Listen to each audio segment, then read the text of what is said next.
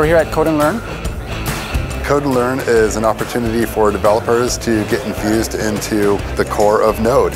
What you do is you fork the Node repository, you clone it on your machine, and they're handing out some tasks where you can make some simple changes to get introduced to it and create a PR to commit your changes back up to actual Node core.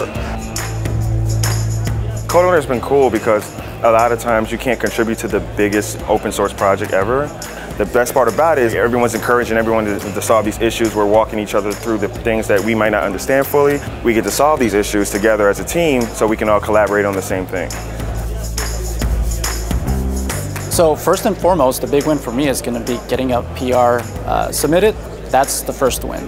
If I can, and if we have time today, then getting it landed would be awesome. I'm creating my first open source PR, so it's awesome.